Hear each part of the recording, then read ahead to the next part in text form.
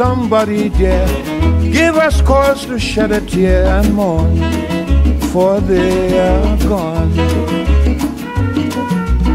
Now all that's left is a faint memory, based on the theme of a strange melody. Still, we must think of them and recall their image with pride, telling people from deep inside, this is dedicated to those who died.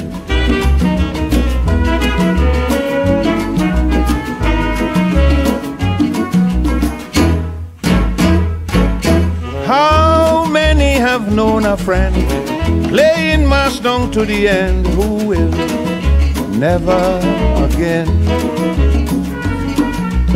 And though we play, now and then thoughts will stray to that dear one who has since passed away.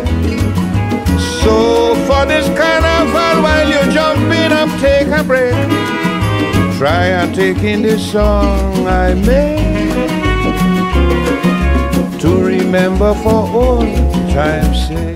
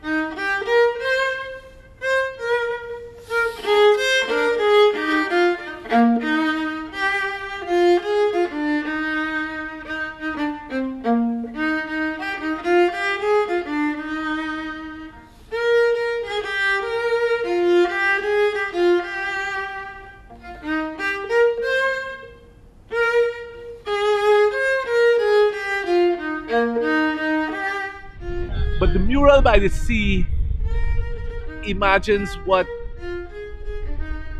those first people coming in on the boats might have encountered about San Fernando. And this is a good place right here, because mainly this is where the story of San Fernando really begins, because it was a city, like most of it, founded by sea. A mural by the sea happens in a very simple way. In the early years, I remember sign painters were very critical to the commerce of things. And in places like these bars, you would have found a lot of murals. Very naive artists, simple artists, come up with enamel paints, different colors. I was one of them, did that. And they would paint all the sceneries. So the bars were decorative bars. You know, it wasn't just a digital or a Carib sign. A big elaborate scene of fishermen and, you know, that kind of thing. So that image brings the mural to mind. But that image also had people. And therefore the image has stories. And that begins the journey.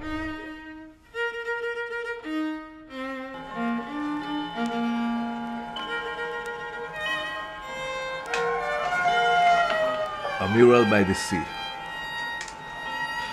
The cocks are crowing from end to end. The last train of the old Calypso rots in the round by the convent. Band passing.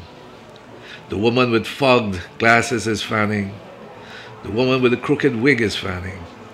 The woman in grey kicked off her shoes. The woman in white kicked off her shoes. The woman in brown kicked off her shoes. Leo the Jab Jab is standing predominate among the shoes. The woman in grey has found her mirror in an Indian's eyes. They meet and collide. We collect the scattered cigarettes and coins that rolled away. We meet at the steel margin of the soul between hill and sea, at the edge of memory on an old map of the world.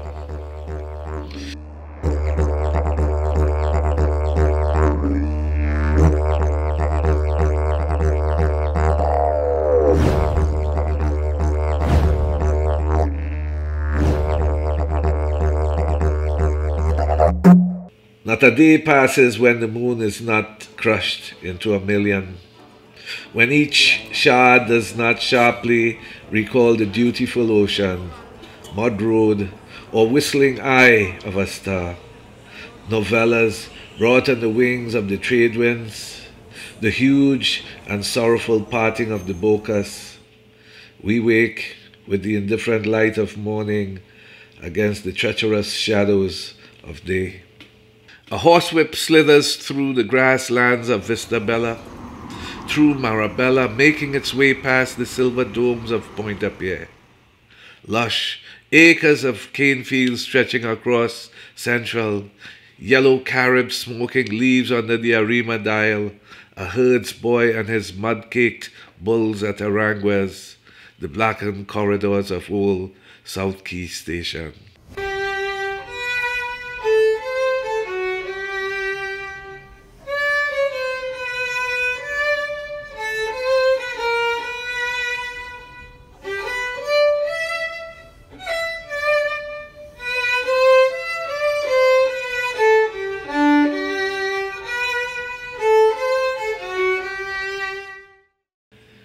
Savannas and swamps teem with history set in coastal sunsets, grinning monkeys by the luminous river where all along we lived in the sign painter's eyes, his sweeping skies and emphysemic horizons going down, down at dusk.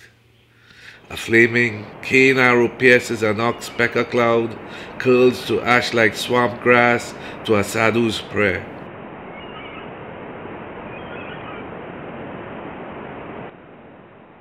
It's the last train to San Fernando. It's the last train to San Fernando. And if you miss this one, we'll never ever get another one. It's the last train to San Fernando. And here we are, Sarah, resurrected in the forest of mass and myth, the enamel world of the flame, braving silence for a singular language, occasional light, occasional stone.